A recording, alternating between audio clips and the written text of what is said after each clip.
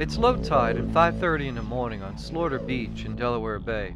A cannon net is being set up to catch a variety of shorebirds for research.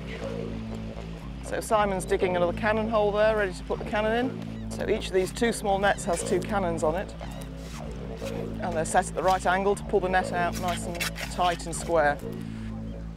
A team of British ornithologists who are experts in capturing wild shorebirds are carefully setting up the cannon net. This is one of many techniques that is used for safely capturing shorebirds. So inside the cannon is a fuse, and this is the electrical connection to the fuse, and I'm just now connecting that up to this cable. The cable runs back to where we'll fire the net from. The crew covers the net with debris from the beach in an effort to hide it and make it blend in. Wild birds are very timid and will stay away from areas recently disturbed. A last-minute check to make sure everything is set just right. Then everyone is off to their hiding places. Wires from the cannons are run back to a firing box.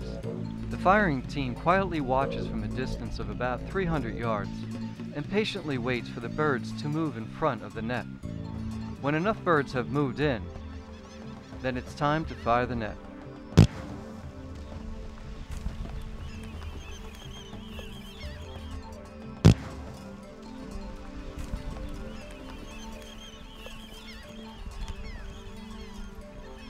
The team of biologists and volunteers run out from their hiding places to make sure the net does not force the birds into the water.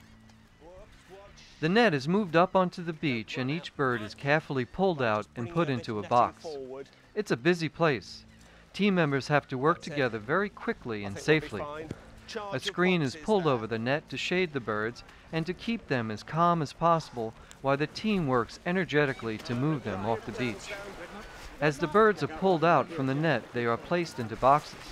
This seems very chaotic, but most of the members have done this many times before and know how important it is to move fast and to get the birds into a safe place.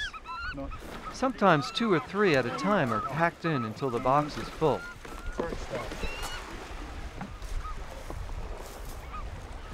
The boxes of precious cargo are carried back to the house where they will be processed. This was a very successful catch.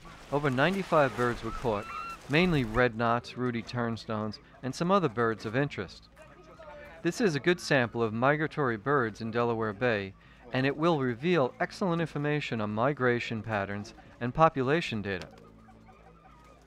Like a battalion of Marines, everyone works together quietly and deliberately to get the birds moved into their holding pens called sacking cloches.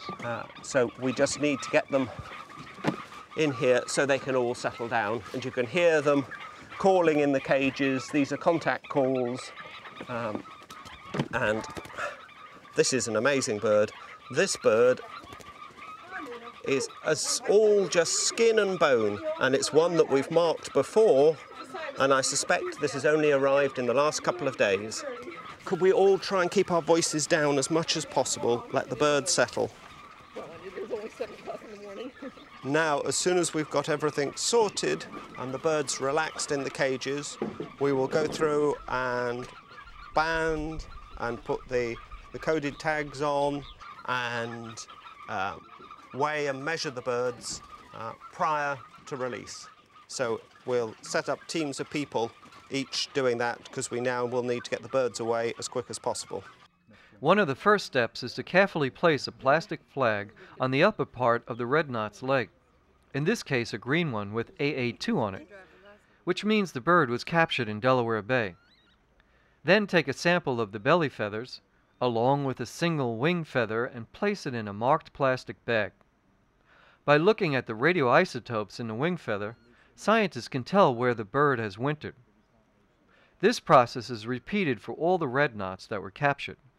So this is a coated leg flag, and once this bird is released, we can then go back out into the field and look for it both this year and then in subsequent years.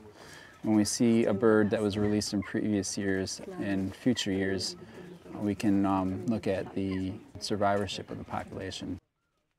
A team of volunteers and biologists work together to band, measure, and weigh the catch. A metal ring or band is crimped carefully on the lower leg of the red knot for the U.S. Fish and Wildlife Service. Then the plumage is checked for color and to see if new feathers have grown in. The bird is handed to the next person, and the wing is placed on a ruler and measured.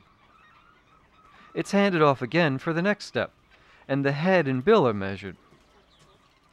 Then the bird is gently shoved into a tube and placed on a scale to be weighed. All this information is meticulously written down and recorded so that it can be added to a computer database. It's extremely important not to stress the birds, so they are handled as carefully and as quietly as possible. These birds have all been weighed and measured and banded, and now taking them as they're all finished with to be released. This bird was marked several years ago when we were just starting to use the coded tags down in Argentina. Therefore it's got an orange band on it, and these were the first attempts at using these coded tags. So we know this bird winters in Terra del Fuego. It will have been there in March. In April it will have been in Brazil, and now in May, Delaware Bay, and in a week or so's time it will be in the high Arctic. So, ready to go.